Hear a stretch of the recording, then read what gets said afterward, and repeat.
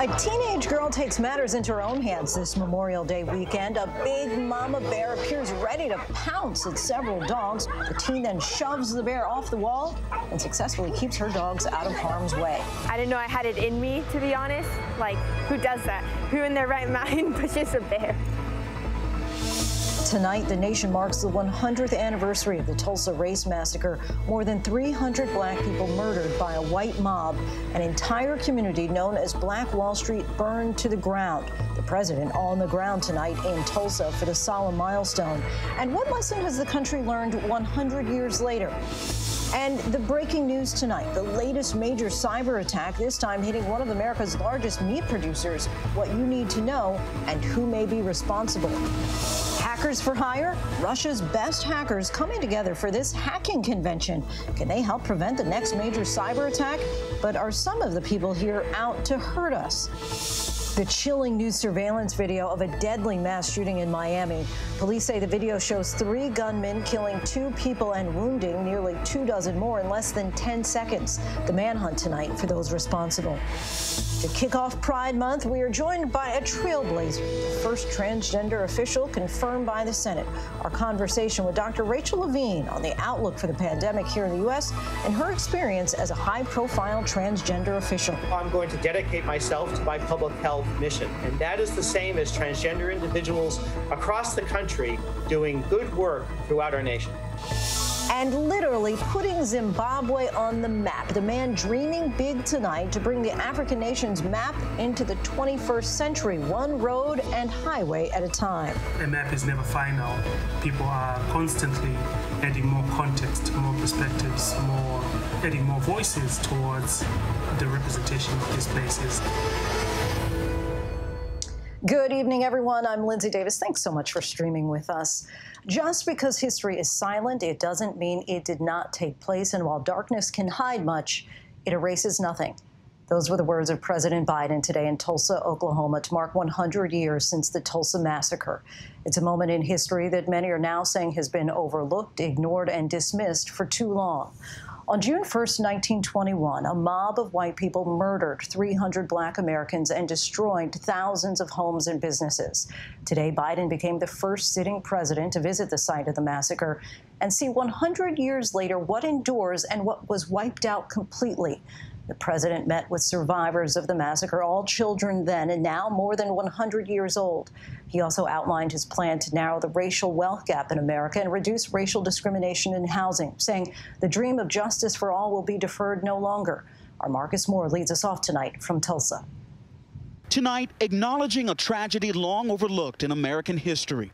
President Biden traveling to Oklahoma to honor the lives lost and forever changed by the Tulsa race massacre, the first president in 100 years to do so. For much too long, the history of what took place here was told in silence, cloaked in darkness.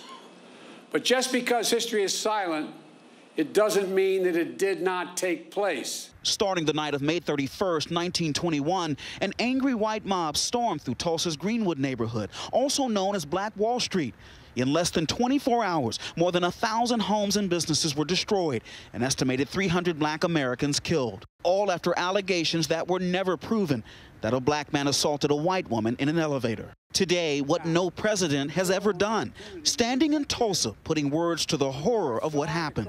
100 years ago, at this hour, on this first day of June, smoke darkened the Tulsa sky, rising from 35 blocks of Greenwood that were left in ash and ember, raised in rubble. Through the night and into the morning, the mob terrorized Greenwood, torches and guns, shooting at will.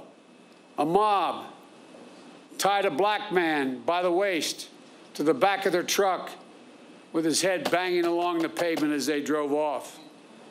A murdered black family draped over the fence of their home outside. An elderly couple knelt by their bed praying to God with their heart and their soul when they were shot in the back of their heads. The president today proposing policies to begin to level the playing field on housing, education, and investing in small businesses, including those run by black and brown entrepreneurs. The only way to build A common ground is to truly repair and to rebuild.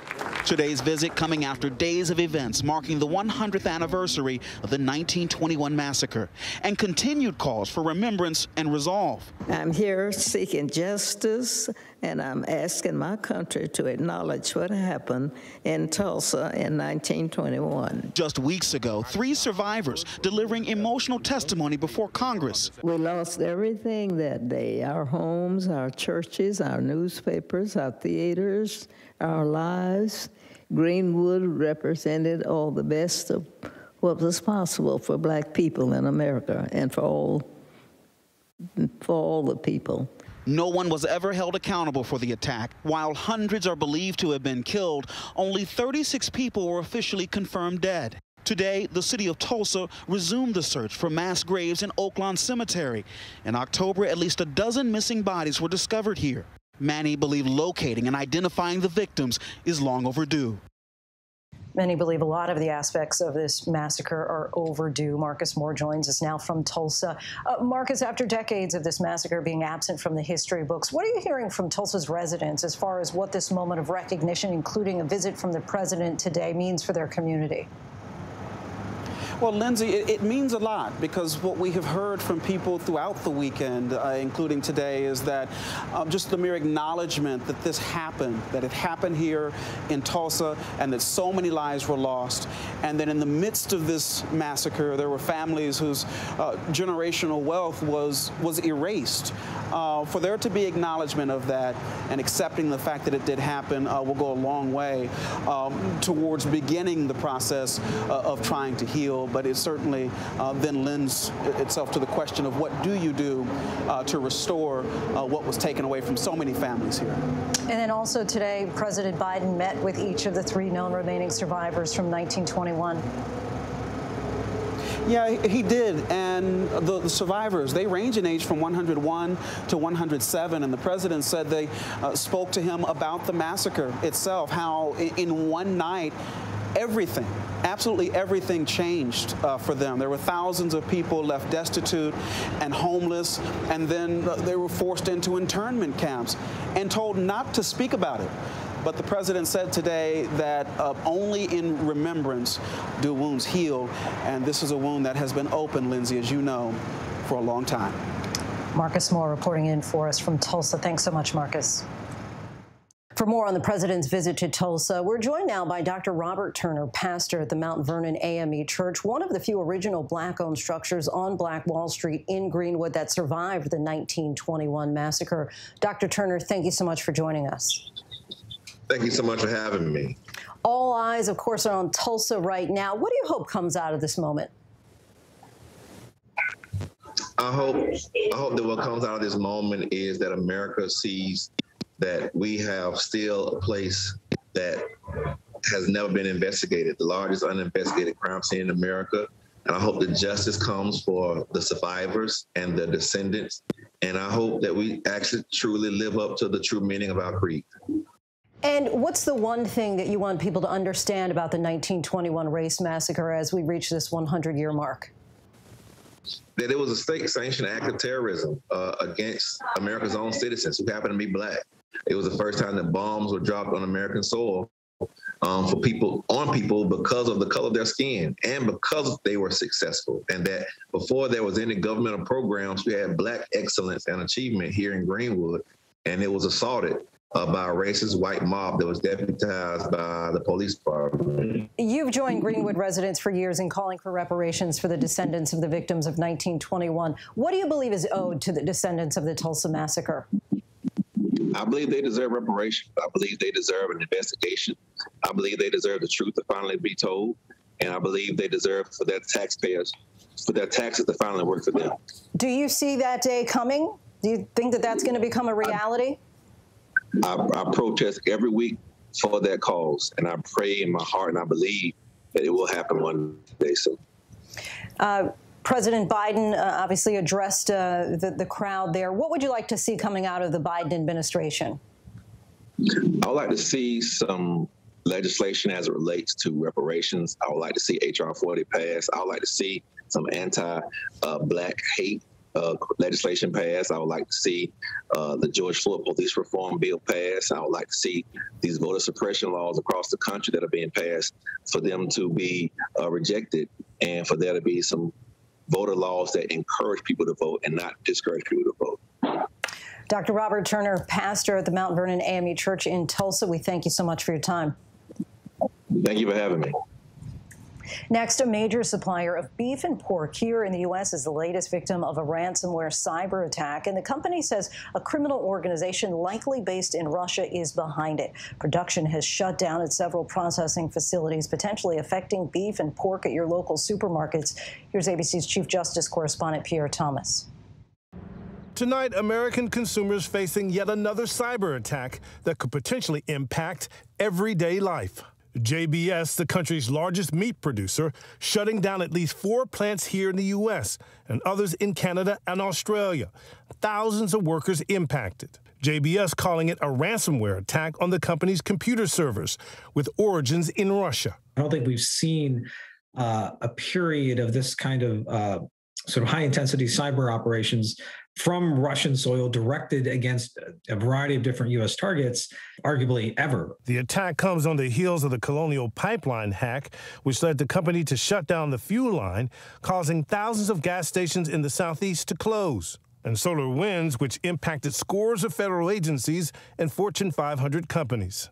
With the president expected to meet Putin in the coming weeks, the White House acknowledging today hacking looms as a major issue. The White House is engaging directly with the Russian government on this matter and delivering the message that responsible states do not harbor ransomware criminals.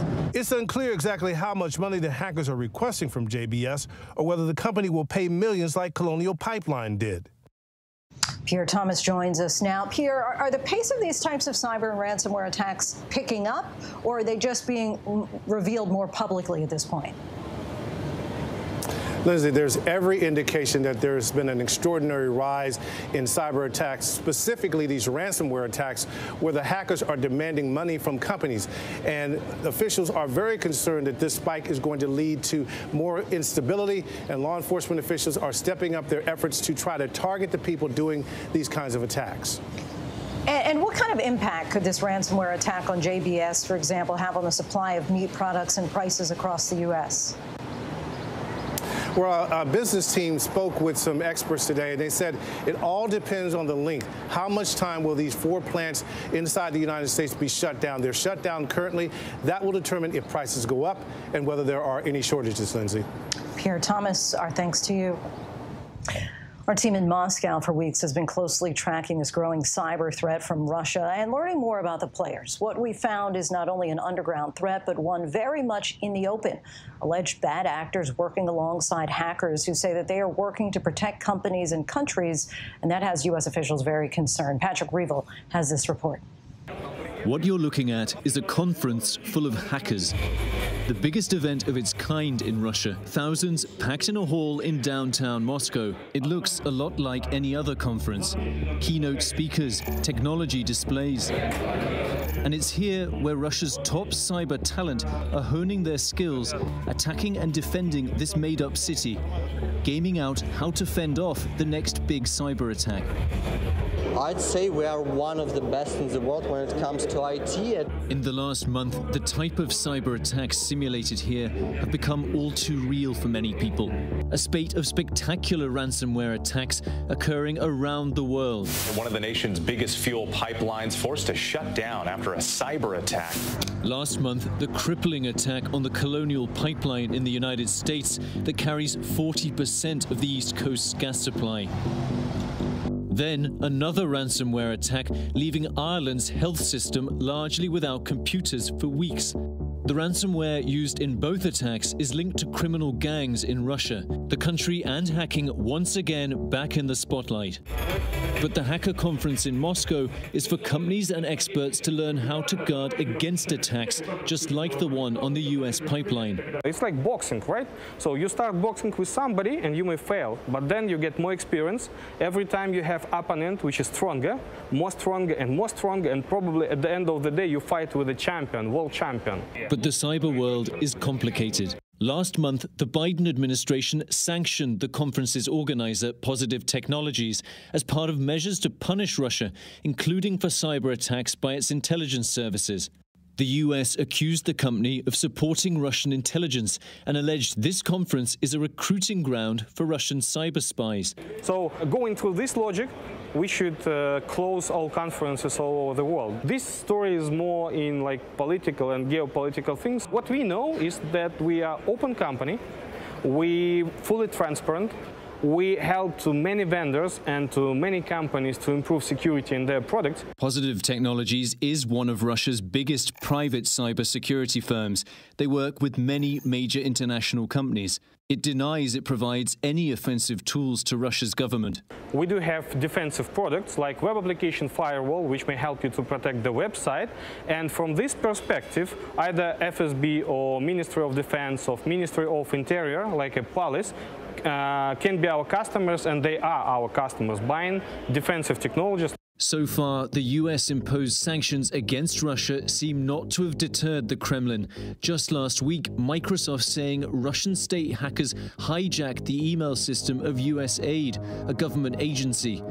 The Kremlin denying allegations that they were involved. Cybersecurity expected to be one of the top concerns for Biden when he and Putin have their first summit later this month. Hello, my friends. My name is Sergey Pavlovich, and this is my channel Mother Russia. Sergey Pavlovich was a cybercriminal. He now hosts a popular YouTube show in Russia, sometimes also dubbed in English, where he talks about Russian cybercrime and how people can protect themselves from it. We have a good saying here: if you don't steal in Russia, you have no problems. In 2008, the Justice Department indicted Pavlovich as part of an alleged hacking ring that stole 40 million payment card numbers.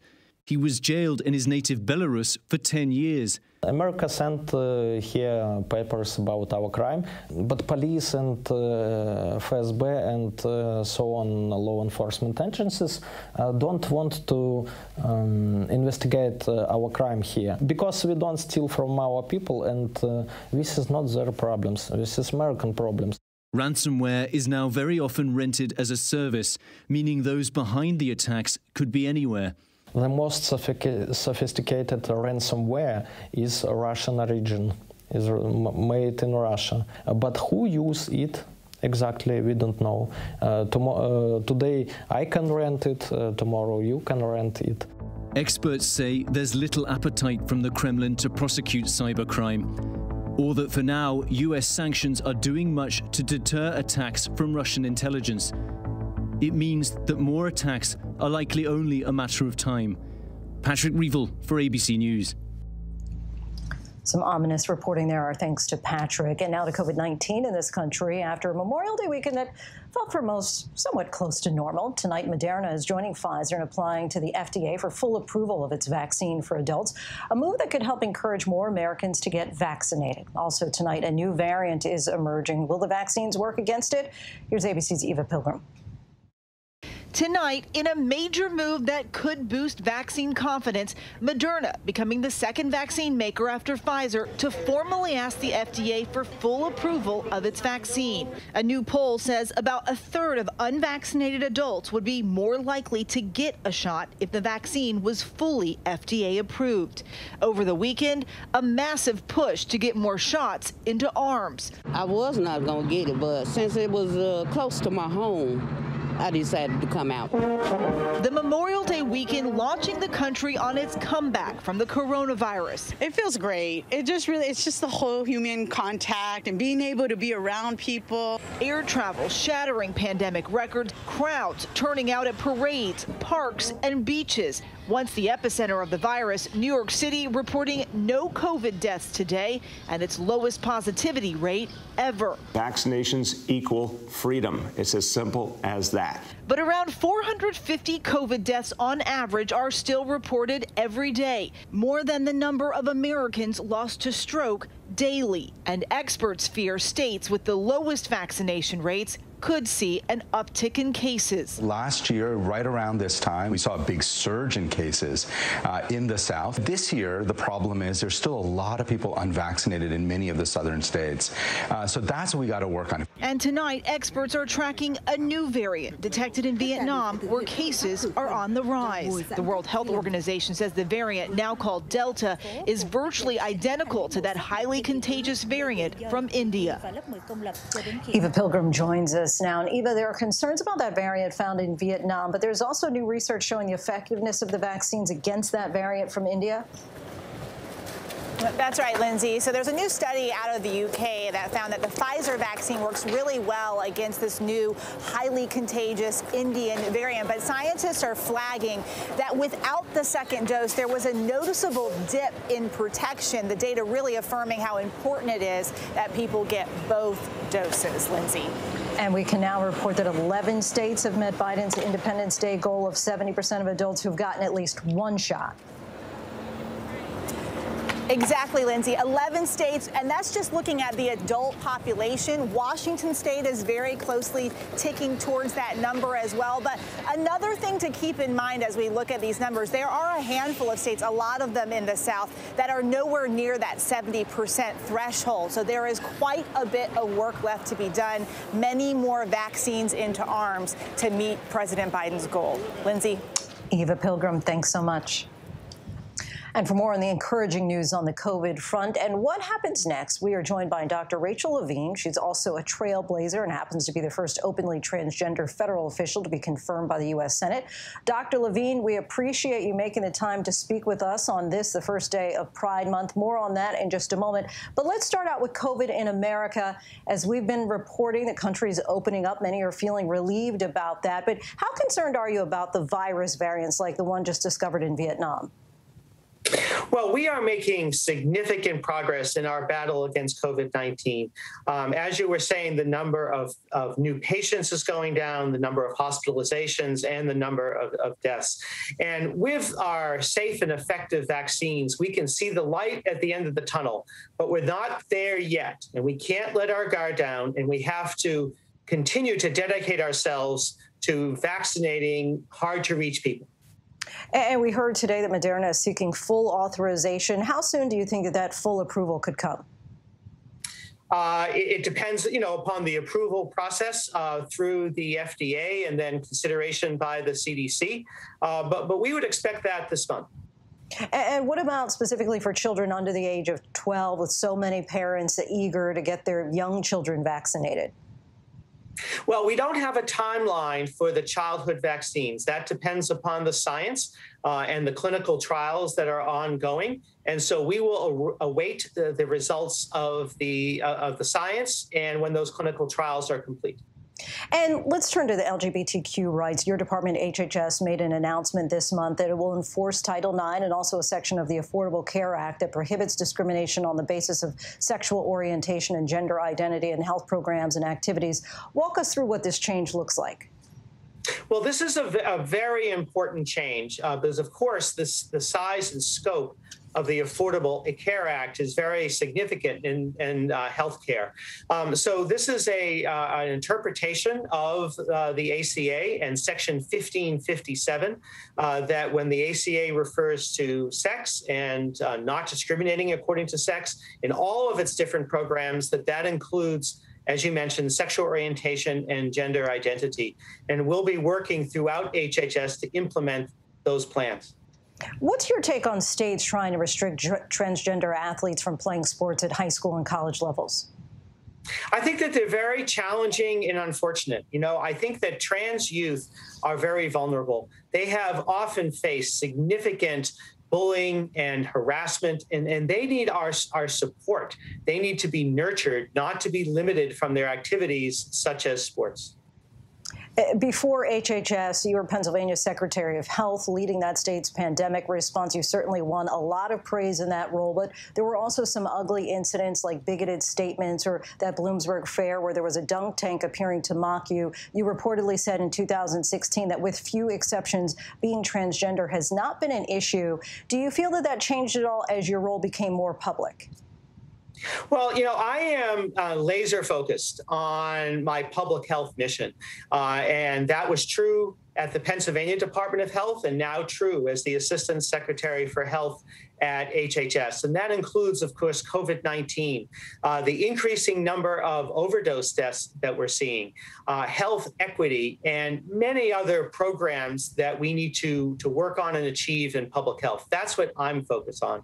But this is Pride Month, as you said, and I think that it is very important to advocate for equality and health equity for the LGBTQ community. And lastly, kind of piggybacking off of that, what do you feel are potentially the most harmful misconceptions about transgender people, particularly in your field of public health? Well, transgender individuals such as myself are really just like everybody else. And so that is why I'm so grateful to President Biden that he nominated me to this position, and so grateful to the Senate for approving me with a bipartisan vote. And now I'm going to dedicate myself to my public health mission. And that is the same as transgender individuals across the country doing good work throughout our nation. Dr. Rachel Levine, Assistant Secretary for Health at the HHS, we thank you so much for your time. Appreciate you joining us tonight. Thank you. Next to the voting rights showdown in Texas, Governor Greg Abbott is vowing to call a legislative special session after Democrats walked out late Sunday night, blocking passage of a Republican-led bill that would restrict voting access. One Democrat texting others, "Take your keys and leave the building discreetly," to pull off the walkout this weekend. So what happens next? Here's ABC's Rachel Scott. Tonight, Texas Governor Greg Abbott threatening Democratic lawmakers after they staged this walkout, blocking one of the most restrictive voting bills in the country.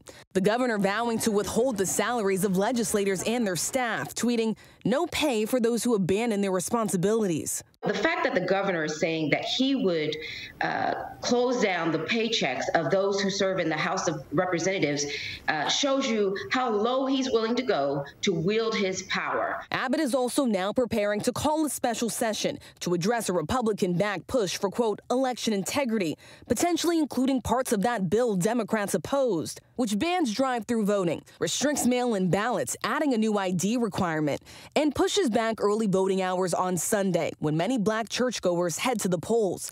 The bill also makes it easier for a judge to overturn an election if there are allegations of fraud. But there was no evidence of widespread voter fraud in the 2020 election. Later today, speaking in Tulsa, Biden ramping up the pressure on Congress. Earlier this year, the House of Representatives passed For the People Act to protect our democracy. The Senate will take it up later this month, and I'm going to fight like heck with every tool at my disposal for its passage. President Biden vowing to fight. Rachel Scott joins us now. Rachel, we heard that lawmaker in Texas calling on Congress and the White House to act. So where do efforts at the federal level stand on protecting voting access? Well, Senate Majority Leader Chuck Schumer, Lindsay, said he's going to bring voting rights legislation to the floor for a vote in just a matter of weeks in June. But the reality here is that this still faces a significant uphill challenge. The president today said that Vice President Kamala Harris is now going to be in charge with getting this legislation through Congress. But Democrats will first need to get on the same page, and then they're going to need to get Republicans on board, too. They're going to need the support of at least 10 Republicans in the Senate in order to get this passed. That is a significant challenge, Lindsay. And what happens next in Texas? When could this come up for vote again? It could come up as early as this week. I did talk to a Texas state Democrat today that actually walked out of the chamber just days ago. They said they were waiting for this to come down any minute now. But she also noted the wave in voting restrictive bills that we are seeing sweep across the country. At the start of this year, 400, according to the Brennan Center for Justice. And then now you have 14 states that have already enacted laws further restricting voting access. Lindsay? Rachel Scott reporting in from the Capitol tonight. Thanks so much, Rachel. And when we come back, the deadly shooting at a fire station and why California investigators believe it may be connected to a separate incident where a body was found in a pool. The basketball fan facing charges tonight after a week of several disturbing incidents involving fans at NBA games. But up next, the chilling surveillance video and the warnings of a potential long, hot, and bloody summer. With so much at stake, so much on the line, more Americans turn here than any other newscast. ABC News World News Tonight with David Muir. We have made it through another week together. America's #1 most watched newscast across all of television. Admit it, these days, what you need to know seems to change just about every day. What is it that you really want to know, need to know? To help you not just get through your day, but to make the most of it. Feel smarter. Feel better. Feel happier. Well, how about a third hour of Good Morning America in the afternoon? GMA 3, what you need to know. Lunchtime at 1 Eastern, 12 Central and Pacific on ABC. It's all about you. Robin Roberts, George Stephanopoulos, Michael Strahan. Wake up with America's #1 most watched morning show. ABC's Good Morning America. The world may feel out of your control, but your happiness doesn't have to be. Learn the secrets to happiness. Listen to the 10% Happier podcast, free on Apple Podcasts. ABC News honored winner for the second straight year with the Edward R. Murrow Award for Overall Excellence in Television. ABC News, America's #1 news source. Friday nights, 9/8 Central. True crime, cinematic, real-life drama, stunning, the unthinkable. Follow the clues, The Hunt, True Crime, 2020. Friday nights, 9/8 Central on ABC. The reality is our country can collapse from within. You see the white power movement on the march. Klansmen and neo-Nazis, skinheads, it's meant to incite war. From the KKK to Oklahoma City to Charlottesville, the new documentary event special. We just need to start talking about race. Homegrown hate, the war among us. This is a real wake-up call. Streaming now on ABC News Live. It was Gone Girl. Oh my God, the Hollywood story come true. She was kidnapped, held captive. I thought it was the end of my life. He was tied up, left to think the love of his life was dead. I was afraid that was going to be like the last time I was going to see her. And just when you thought this true crime couldn't get any more shocking. All of a sudden, boom, this is insane. Now, the stunning all-new interview. All I wanted was to hug my mom and dad. Finally feel safe. 2020, Friday night on ABC. Now to that manhunt in Miami after the deadly mass shooting outside a banquet hall. The 3 suspects seen arriving with assault-style weapons, returning and driving off within 10 seconds. More than 100 shell casings found at the scene. That vehicle later found in a canal. Our Victor Akendo reports on the new surveillance video and a warning some viewers may find it hard to watch. The new video, obtained by our station WPLG, shows a crowd outside El Mula Banquet Hall run for cover the moment 3 suspects open fire. Another angle, released Monday, showing 3 men jump out of a white Nissan Pathfinder armed with assault-style weapons, taking off just 10 seconds later. Hours after releasing that video, police finding the SUV dumped in a canal. Police looking at those videos as they hunt for the men now on the run for killing 2 and wounding 20 at a local rapper's record release party late Saturday night. Among the 2 dead, 26-year-old Clayton Dillard III. Authorities saying the shooting appears to be targeted. It was a bloody Memorial Day weekend across South Florida and in cities across the country. In Philadelphia, 16 people were shot, 4 killed between Friday and Monday. And in New York City, in just a 6-hour span Monday, there was at least 1 shooting in every borough, 12 shot, a 15-year-old killed. Gun violence is an epidemic, and the pandemic has intensified it. Lindsay, we're right outside the venue where this happened. You can see the growing memorial. The front door is littered with bullet holes.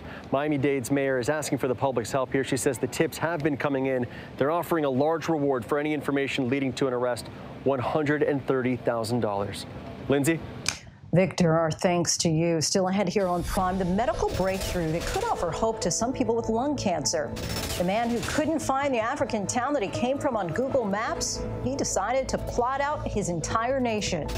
And it's the start of Pride Month. We take a look by the numbers. And speaking of Pride Month, our tweet of the day, courtesy of our friends at Sesame Street, marking the start of the month.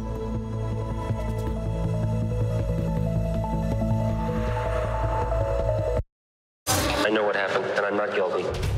Why the fascination with criminal trials? Figure out what's really out there. She revealed she had murdered his family. I know in my heart they did this. It's the time of suspicion. The ending's really tough. You don't know whether truth is going to be difficult to find unless you try to find it.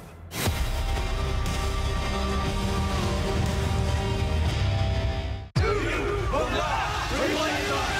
reality is our country can collapse from within. You see the white power movement on the march. Klansmen and neo-Nazis, skinheads, it's meant to incite war. From the KKK to Oklahoma City to Charlottesville, the new documentary event special. We just need to start talking about race. Homegrown hate, the war among us. This is a real wake-up call. Streaming now on ABC News Live. Admit it, these days, what you need to know seems to change just about every day. What is it that you really want to know, need to know? To help you not just get through your day, but to make the most of it. Feel smarter. Feel better. Feel happier. Well, how about a third hour of Good Morning America in the afternoon? GMA 3, what you need to know. Lunchtime at 1 Eastern, 12 Central and Pacific on ABC. It's all about you.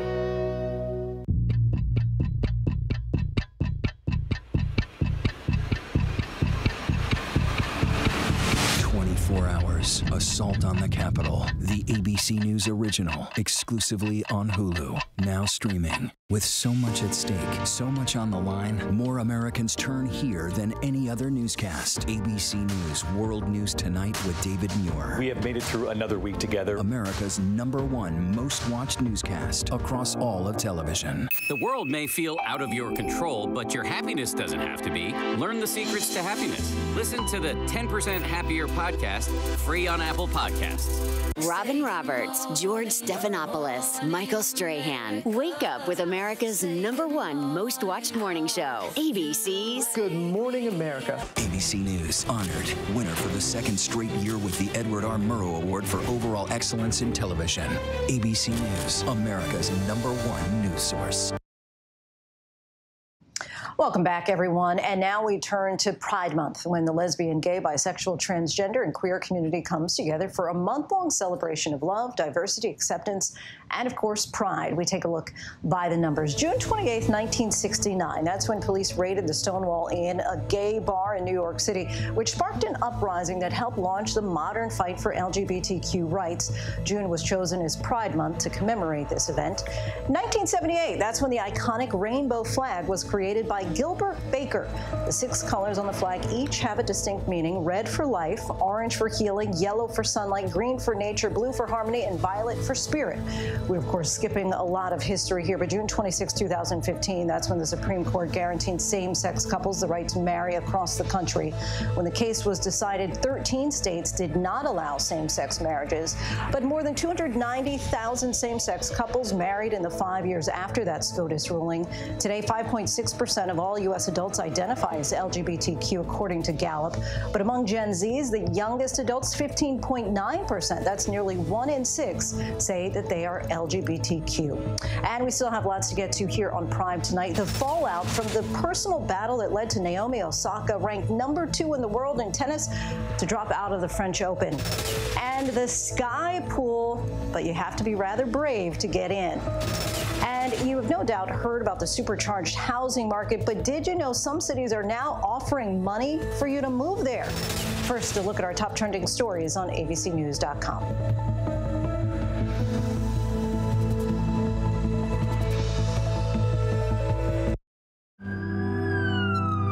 We will guide you through it all tonight.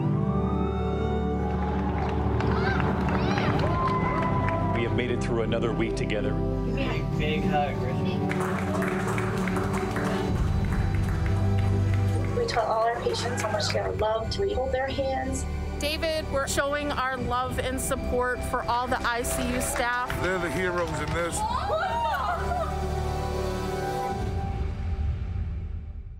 It was Gone Girl. Oh my God, the Hollywood story come true. She was kidnapped, held captive. I thought it was the end of my life. He was tied up, left to think the love of his life was dead. I was afraid that was going to be like the last time I was going to see her. And just when you thought this true crime couldn't get any more shocking, all of a sudden, boom. This is insane. Now, the stunning all-new interview. All I wanted was to hug my mom and dad. Finally feel safe. 2020, Friday night on ABC. The world may feel out of your control, but your happiness doesn't have to be. Learn the secrets to happiness. Listen to the 10% Happier podcast, free on Apple Podcasts. ABC News honored winner for the second straight year with the Edward R. Murrow Award for overall excellence in television. ABC News, America's #1 news source. This is GMA3, what you need to know. GMA3. A third hour of Good Morning America in the afternoon. It's all about you. Lunchtime on ABC. The reality is our country can collapse from within. You see the white power movement on the march. Klansmen and neo-Nazis, skinheads, it's meant to incite war. From the KKK to Oklahoma City to Charlottesville, the new documentary event special. We just need to start talking about race. Homegrown hate, the war among us. This is a real wake-up call. Streaming now on ABC News Live. Friday nights, 9/8 Central. True crime, cinematic, real-life drama, stunning, the unthinkable.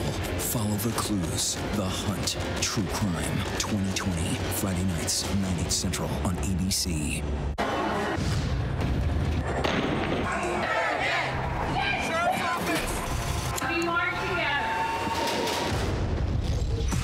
The most powerful stories of our time, anytime. Nightline.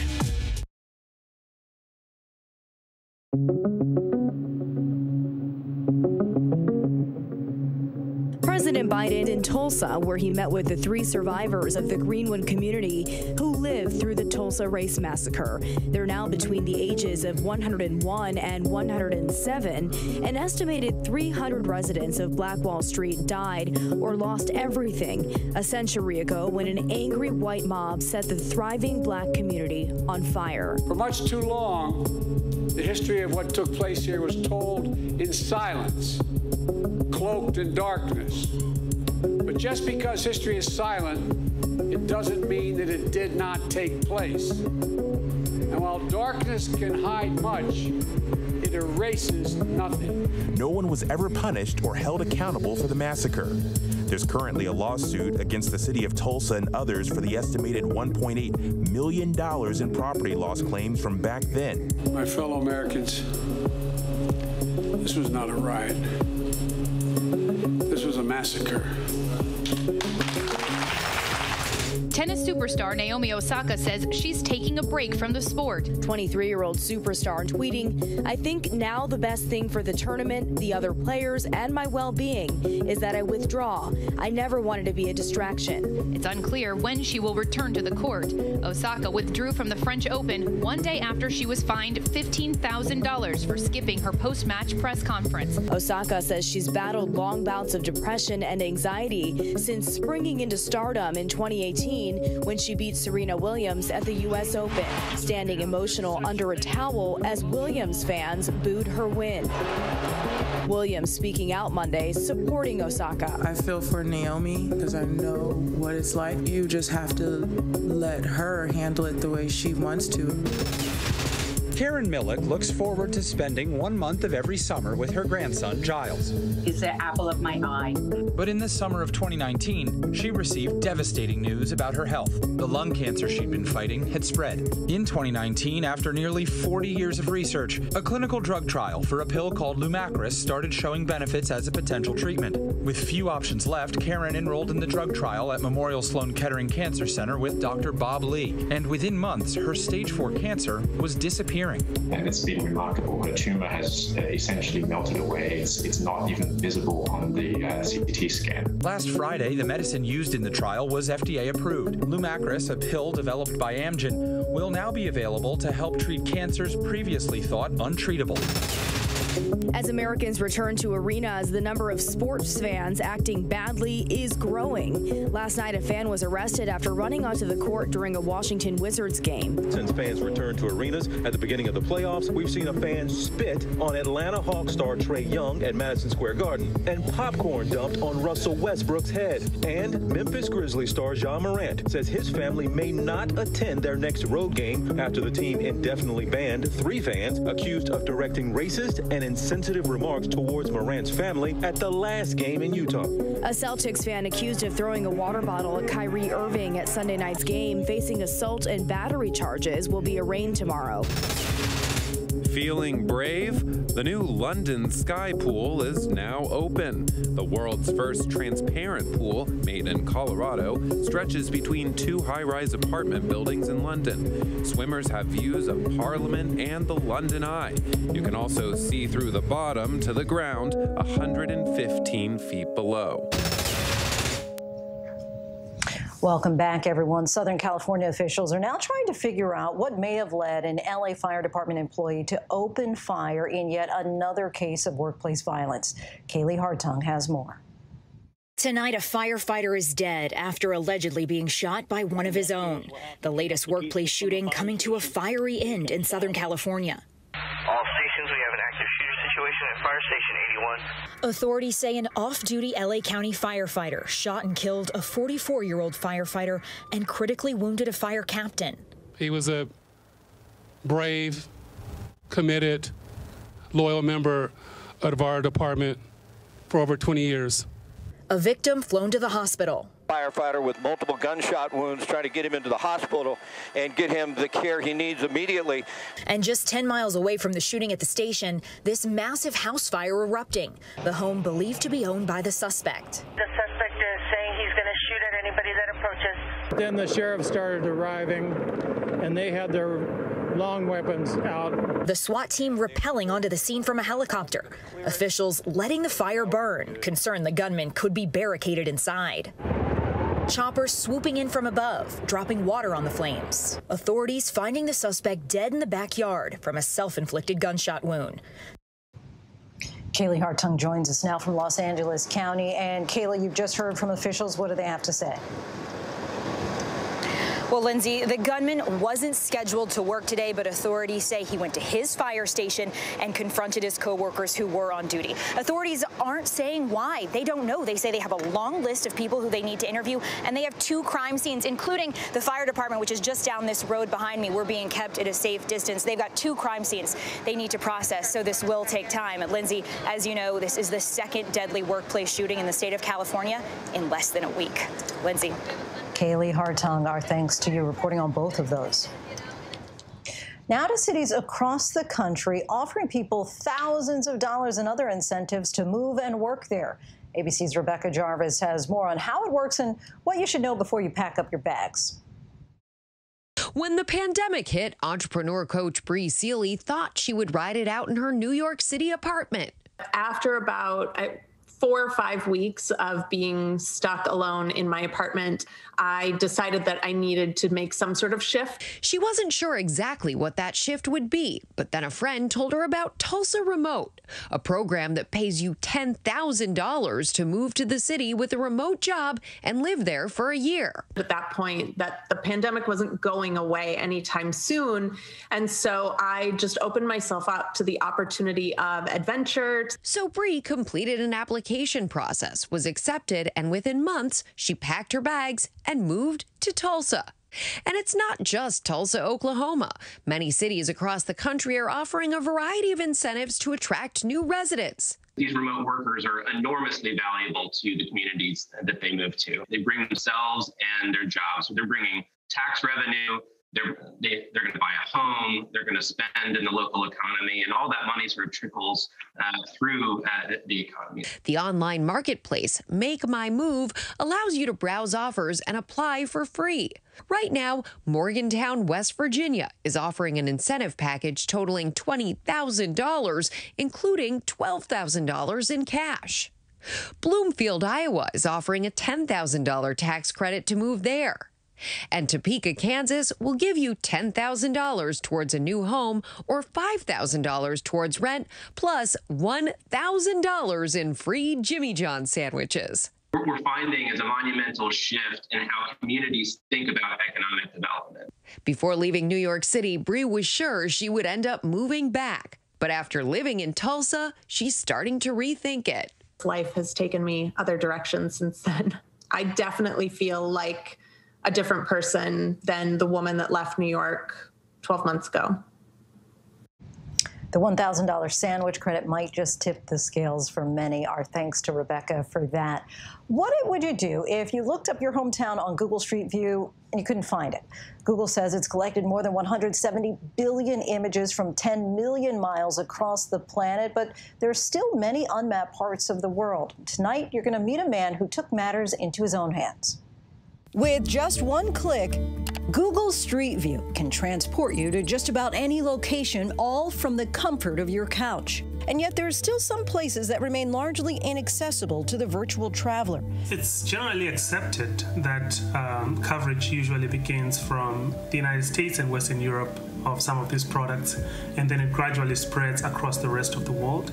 And the pace at which that happens can be really slow. We are becoming increasingly dependent on location and navigation tools, from everyday service delivery to public health and safety, more so over the last couple of years. Enter Tawanda Kanhima.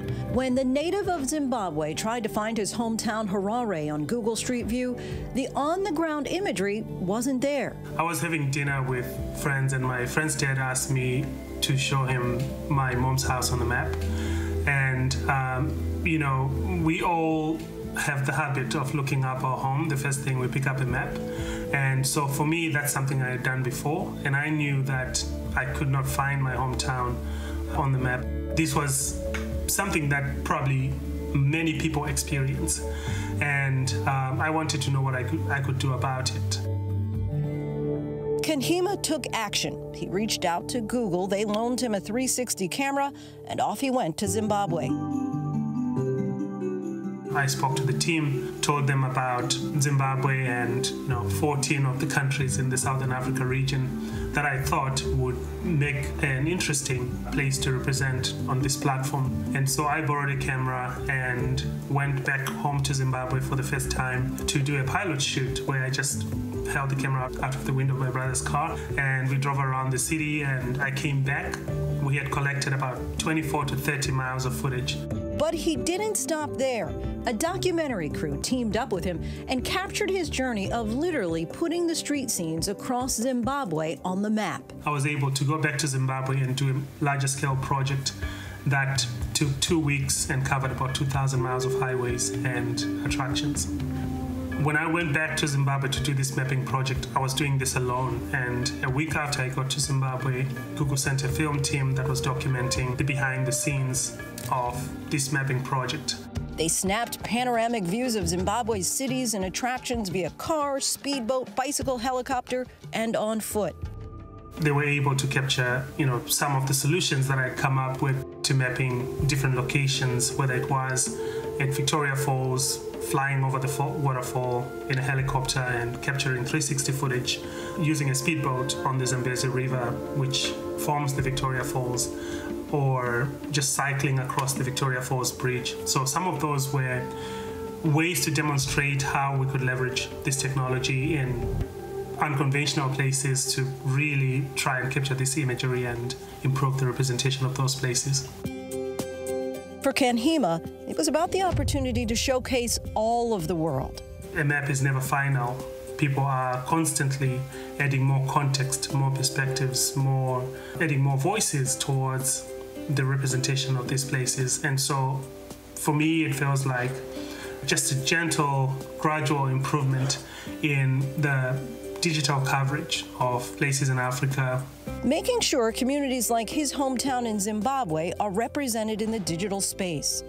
It felt empowering to be able to make that difference, to be able to make that connection and really make a difference in terms of the digital representation of my hometown and my country.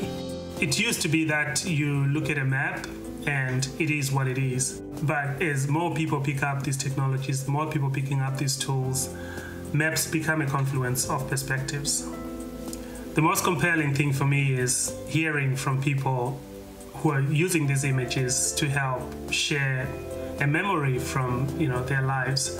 I hear from people who say, I was able to show my daughter the home in which I grew up. I was able to show my kids the hospital in which I was born. And just being able to hear that people are using maps not just for navigation and finding places. They're using maps to make a connection. They're using maps to tell stories. And that story is just a bit more complete thanks to Conhema. Some fascinating topography there. Thanks to our friends at GoodMorningAmerica.com for bringing that story to us. And finally tonight, back in Tulsa, and a message tonight from the family's 100 years after the burning of Black Wall Street. Our Steve Osinsami reports from Tulsa.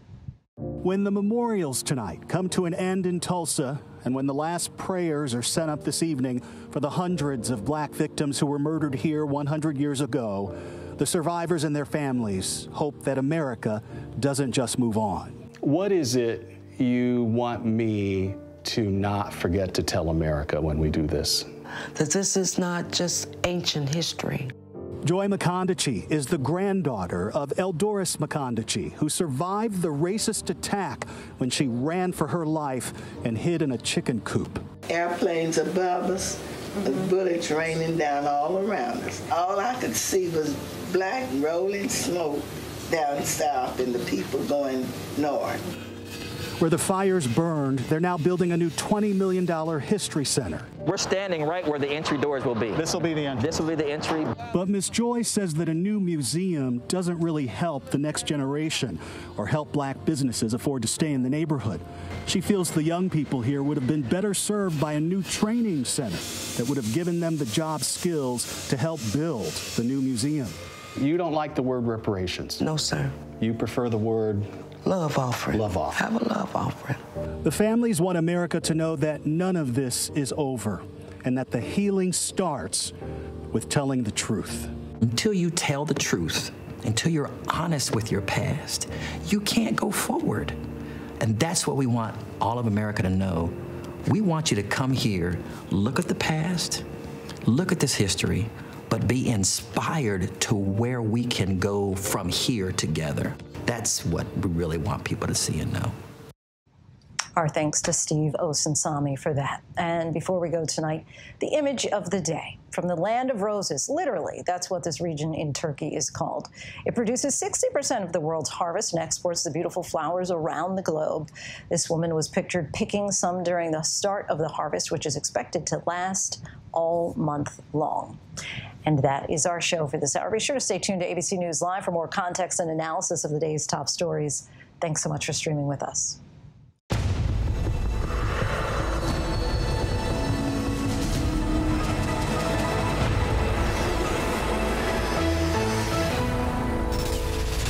And coming up in the next hour, staying on top of several things, America marking the 100th anniversary of one of the darkest moments in our nation's history, the Tulsa race massacre, buried in history no more. More on Biden's promise to bridge a wealth gap felt by generations, and the new bird flu strain and what we're learning about the human in China hospitalized by that virus. It was Gone Girl. Oh my God, the Hollywood story come true. She was kidnapped, held captive. I thought it was the end of my life. He was tied up, left to think the love of his life was dead. I was afraid that was going to be like the last time I was going to see her. And just when you thought this true crime couldn't get any more shocking. All of a sudden, boom, this is insane. Now, the stunning all-new interview. All I wanted was to hug my mom and dad. Finally feel safe. 2020, Friday night on ABC.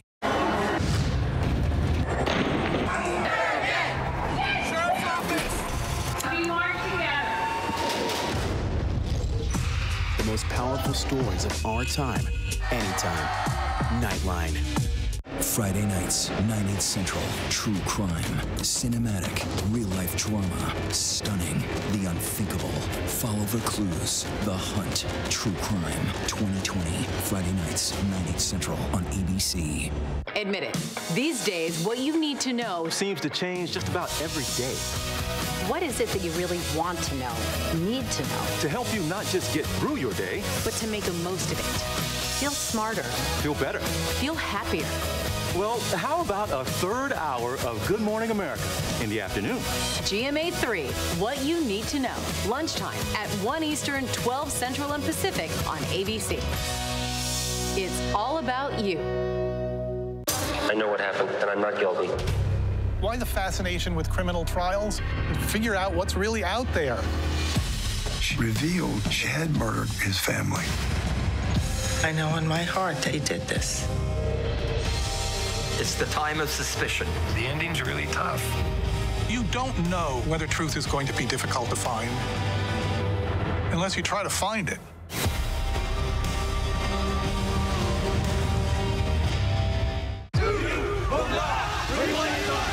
The reality is our country can collapse from within. You see the white power movement on the march.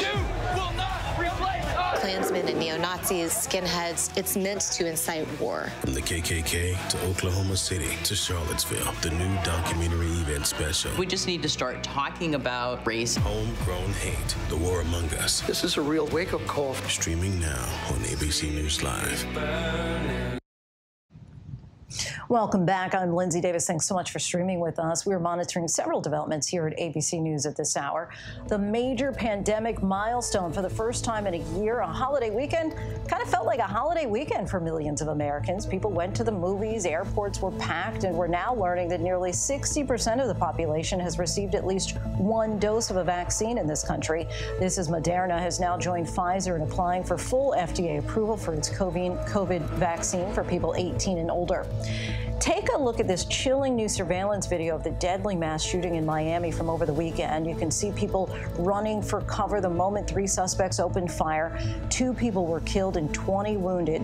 In earlier video, police say you could see suspects jumping from an SUV and returning just 10 seconds later after opening fire. The manhunt continues for those suspects. America's longest war may be ending even faster than first thought. The Pentagon is now reporting that the withdrawal from Afghanistan is between 30 to 44% complete. The military has already shipped out some 300 C-17 cargo loads and handed over 6 facilities to the Afghan Ministry of Defense. President Biden had initially set September 11th as the deadline. And turning now to the 100th anniversary of the Tulsa race massacre, President Biden was in Oklahoma this afternoon visiting the historic Greenwood district, once known as Black Wall Street. It was there in 1921 a violent mob of white men attacked the black residents who lived there, destroying their community and killing an estimated 300 black Americans in the process. ABC's Alex Perche has more. In 1921, a mob of armed white men burned down the community of Greenwood, a thriving hub of black-owned businesses in Tulsa, Oklahoma, nicknamed Black Wall Street. Untold amounts of generational wealth wiped out in just 24 hours. The ruthless attack left an estimated 300 black Americans dead, 10,000 displaced. President Biden today visiting the Greenwood Cultural Center and meeting with survivors of the massacre and other descendants, people like 106-year-old Mother Randall. It's just a big mess. The pain of that day is still fresh, and so is her pain for a lack of reckoning. No one was ever punished or held accountable for the massacre. There's currently a lawsuit against the city of Tulsa and others for the estimated $1.8 million in property loss claims from back then. Some injustices are so heinous, so horrific, so grievous, they can't be buried, no matter how hard people try. But there are calls to do more. The president says the attacks in Greenwood persisted across generations and that the federal government must recognize and acknowledge the role it has played in taking opportunities and wealth from black communities. This afternoon, he's unveiling steps that the federal government will take to boost contracting with small disadvantaged businesses by 50%. There's an interagency effort to address inequalities in housing appraisals. And as part of Biden's infrastructure plan, there's $10 billion for community revitalization projects to help places like Greenwood. My fellow Americans, This was not a riot. This was a massacre.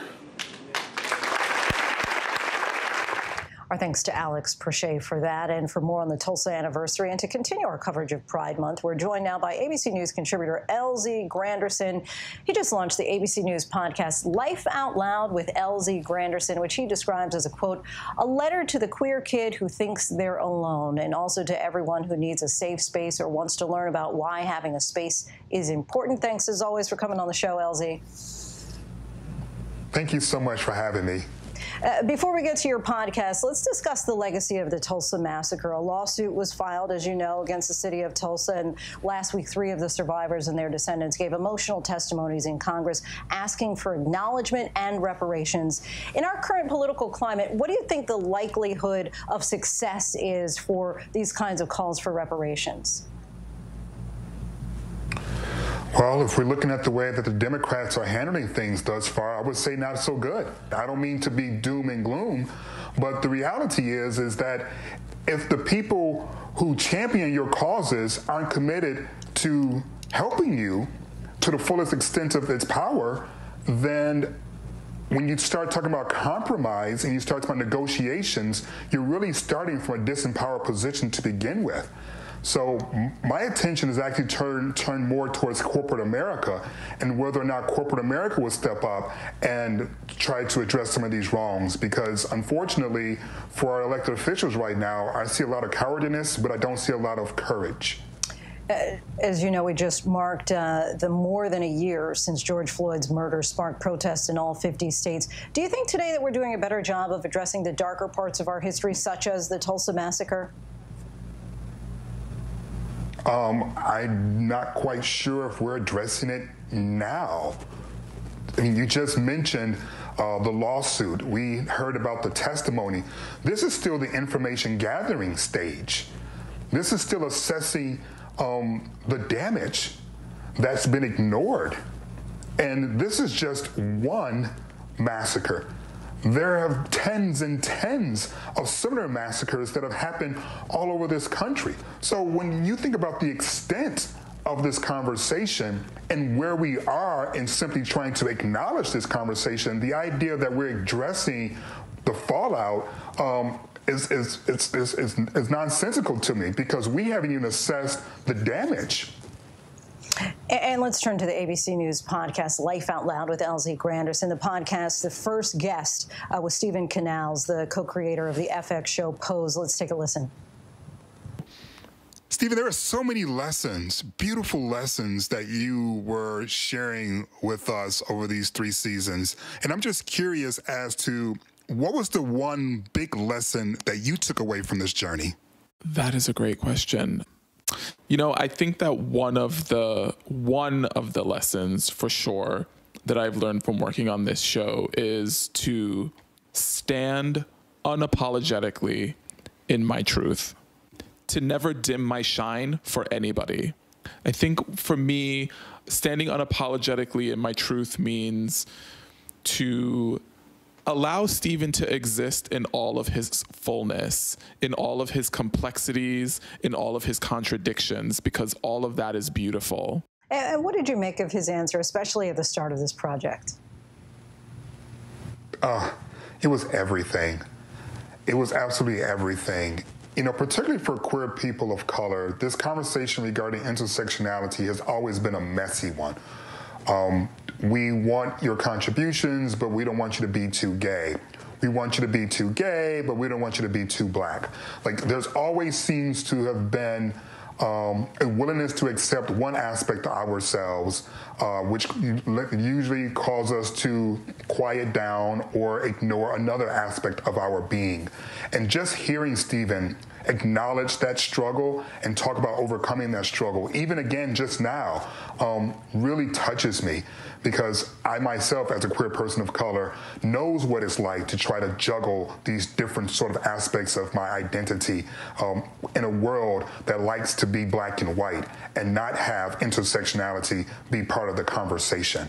I'm also extremely proud of Stephen. I've told him that on the podcast. I've said that to him in private, because this is someone who took 166 no's, and he never stopped trying. He never stopped knocking on doors. He believed in this project. He believed in the stories of these characters. He believed in the importance of having trans women of color be showcased in this light. And because he believed in us so much as a community, he's now reaping the benefits, but it could not have been easy. So he embodies his statement of not letting his shine dim any, but he also inspires through his statement because he's living proof of what happens when you don't lower yourself so that others can feel taller. That persistence paying off there. And as we said earlier, you described the podcast as a letter to a host of people, including a younger version of yourself. You say you used to deny who you were and that you used to bully others. What messages do you hope that young listeners in particular get from your podcast that perhaps you didn't hear growing up? There are a lot of messages there. The example that you gave in terms of bullying other queer people is something that I'm embarrassed about, but I want it to be truthful because I want this podcast to be as transparent and as honest as possible. And I figured it was important that I began with myself.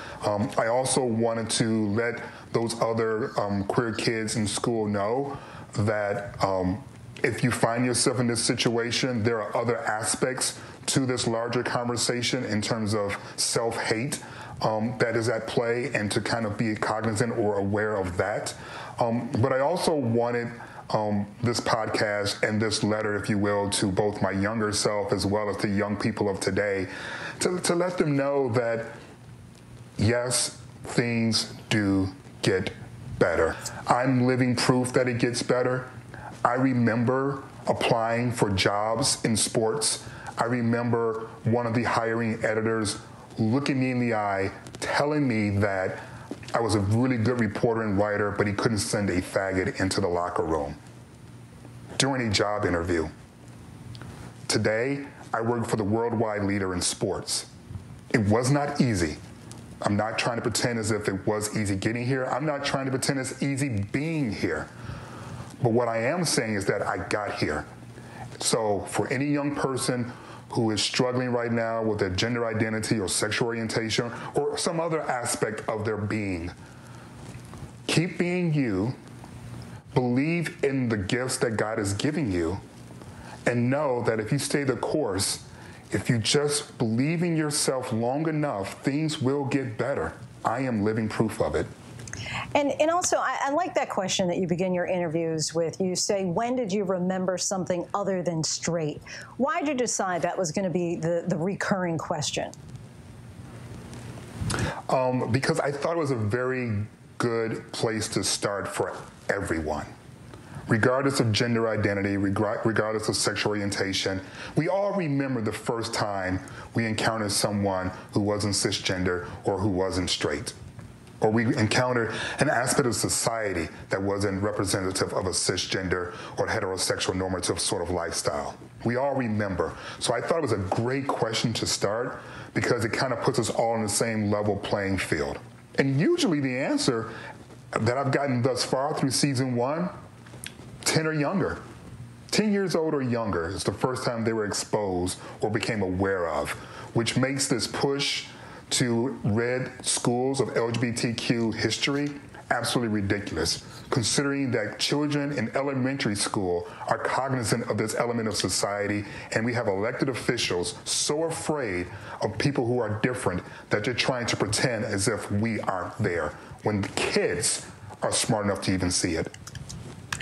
LZ Granderson, always a pleasure to talk to you. You can listen to Life Out Loud on Apple, Spotify, or wherever you get your podcasts. Thank you. Now to the fallout from Naomi Osaka's decision to withdraw from the French Open. The tennis superstar announcing that she's taking some time away from the court, opening up about her mental health struggles. ABC's Rena Roy has the latest. The #2 ranked tennis player in the world was set to hit the clay court for her second-round French Open match Wednesday. Instead, she'll be a no-show after suddenly dropping out. 23-year-old superstar Naomi Osaka tweeting, "I think now the best thing for the tournament, the other players, and my well-being is that I withdraw. I never wanted to be a distraction." The decision just a day after Osaka was fined $15,000 for refusing to attend a post-match press conference, instead agreeing to this brief courtside interview. I'm really glad that I won, and it's a very beautiful court. We are sorry and sad for Naomi Osaka. We remain very committed to all athletes' well-being. Osaka says she's battled long bouts of depression and anxiety since springing into stardom in 2018 when she beat Serena Williams at the U.S. Open, standing emotional under a towel as Williams fans booed her win. Williams speaking out Monday, supporting Osaka. I feel for Naomi because I know what it's like. You just have to let her handle it the way she wants to. Osaka has spoken about her mental health struggles in the past, opening up about her depression after losing a 2018 match in Charleston. Like yesterday, I just woke up and I was really depressed, but I don't know why. Like, I'm so sad right now. The press is very instrumental in the growth of the game. At the same time, I think it's time to take a closer look at the structure of these press conferences. Our thanks to Rena. And still to come, China reports the first human case of a new bird fly strain, what they're saying about the risk of infection. And the 3 brothers who served in Afghanistan, only one made it out alive. But the story he tells of service is as heartbreaking as it is inspirational. It was Gone Girl. Oh my God, the Hollywood story come true. She was kidnapped, held captive. I thought it was the end of my life. He was tied up, left to think the love of his life was dead. I was afraid that was going to be like the last time I was going to see her. And just when you thought this true crime couldn't get any more shocking, all of a sudden, boom, this is insane. Now, the stunning all-new interview. All I wanted was to hug my mom and dad, finally feel safe. 2020, Friday night on ABC.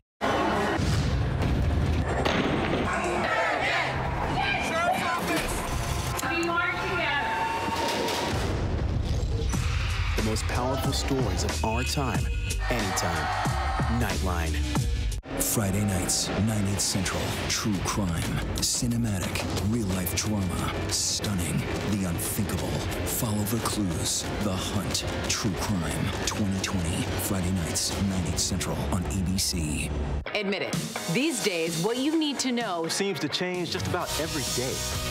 What is it that you really want to know, need to know? To help you not just get through your day, but to make the most of it. Feel smarter. Feel better. Feel happier. Well, how about a third hour of Good Morning America in the afternoon? GMA 3, what you need to know. Lunchtime at 1 Eastern, 12 Central and Pacific on ABC. It's all about you. I know what happened, and I'm not guilty. Why the fascination with criminal trials? Figure out what's really out there. She revealed she had murdered his family. I know in my heart they did this. It's the time of suspicion. The ending's really tough. You don't know whether truth is going to be difficult to find unless you try to find it.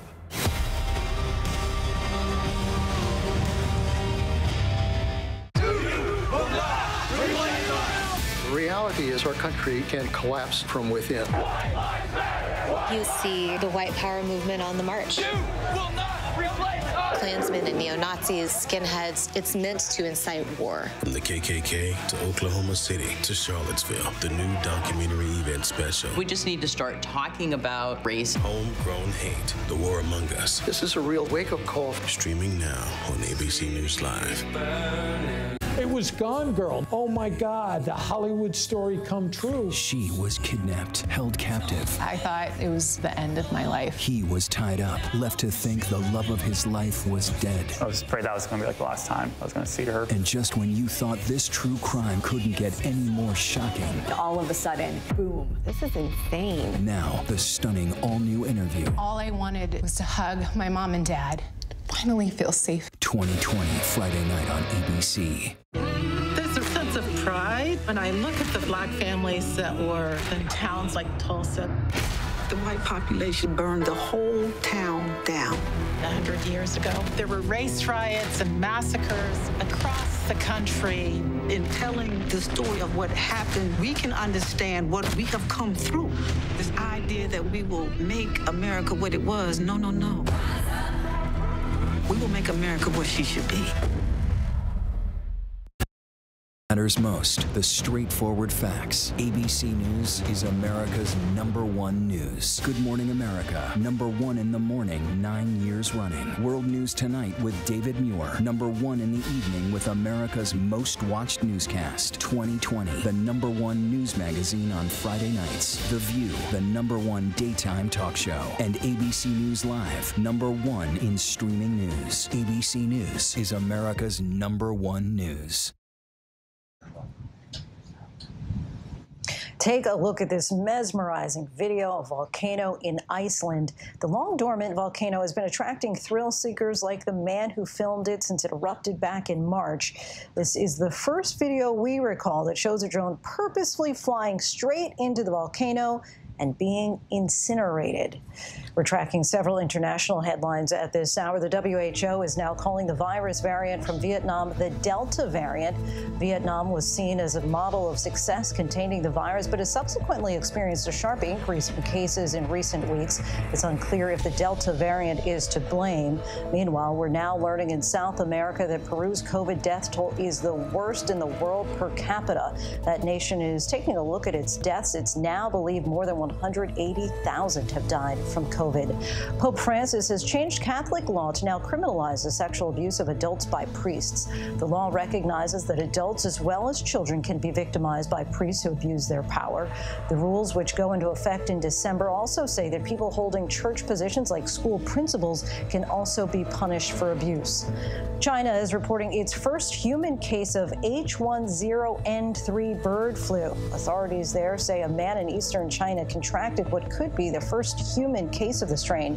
He was hospitalized in late April and is said to be in stable condition. Chinese officials claim the infection happened due to an accidental cross-species transmission and that the large risk of scale transmission is low. The 41-year-old man who became sick is the only reported case so far.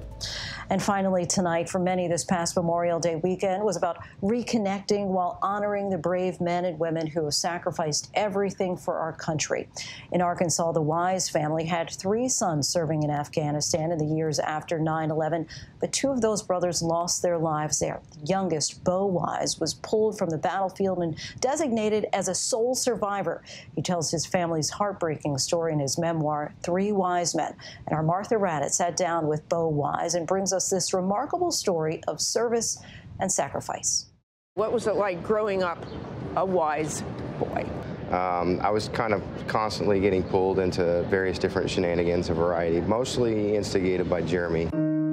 It was Jeremy, the oldest, who led the pack of Wise siblings, telling brothers Ben and Bo, we'll always have each other. No matter what happens, you'll always have 2 brothers to lean on. But 9/11 would change everything. We just got a report in that there's been some sort of explosion at the World Trade Center in New York City.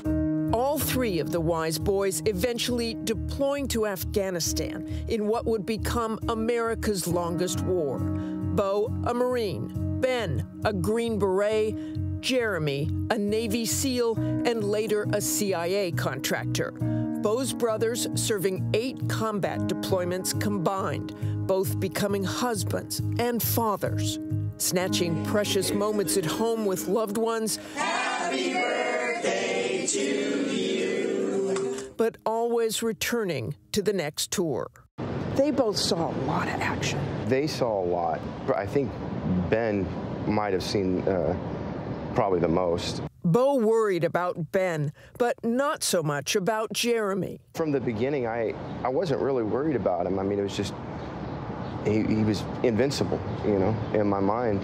Invincible in the way only an older brother can be, but not against a suicide bomber. We turn now to the other major story this evening, Afghanistan, where a grim portrait is emerging tonight. Jeremy was among 7 CIA employees or contractors killed in Coast Afghanistan, the deadliest attack on the CIA in more than 25 years. Bo was in Helmand Province at the time. Tell me about the day that Jeremy died. Immediately, first response was absolute anger. I really wanted to just, you know. And then the shock came over and it was just numb for a while. And Bo and Ben would return for Jeremy's funeral. Ben telling Bo, "I can't believe I'm the oldest brother now." But soon, Bo would be the oldest. Some 2 years later in 2012, with Ben and Bo both in Afghanistan, the Wise family would suffer another shattering loss. He took 8 to 10 rounds that traveled south to north through his chest, legs, and groin. And he was a fighter, and he fought for 6 days. And they eventually lifted him to Landstuhl Hospital in Germany, and after 6 days, he eventually succumbed to his wounds.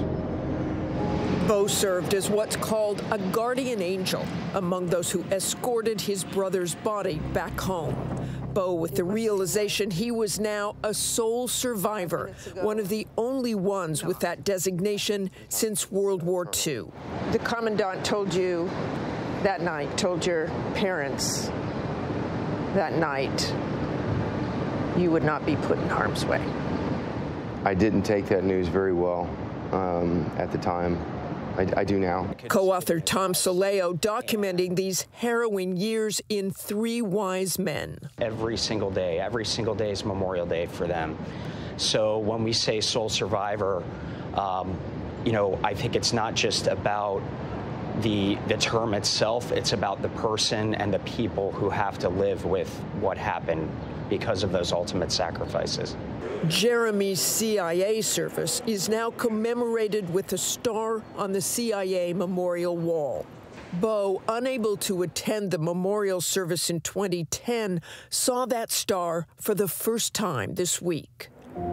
Still emotional hours later. CIA Director Bill Burns honoring Jeremy as well. You talked to his brother today. I did, which was a privilege because, you know, Jeremy Wise, as you well know, is a remarkable patriot, a Navy SEAL before he came to CIA, in a family of remarkable patriots. The weight of that wall ever present. This memorial wall is hallowed ground for CIA. It now holds 137 stars, each one marking a CIA officer who was killed in the line of duty. CIA officers go to places that others can't go, to hard places around the world to collect information, to disrupt adversaries, to fight terrorists. And so, almost by definition, what we do at CIA is rarely seen. It's often not well understood. People take enormous risks here. And those risks are very real, and the sacrifices that they and their families make are very real as well. That sacrifice certainly real. Our thanks to Martha Raddatz, and of course we honor the service of the Wise family and all of our other service members. That is our show for tonight. Be sure to stay tuned to ABC News Live for more context and analysis of the day's top stories. I'm Lindsay Davis. Thanks so much for streaming with us. Have a great night.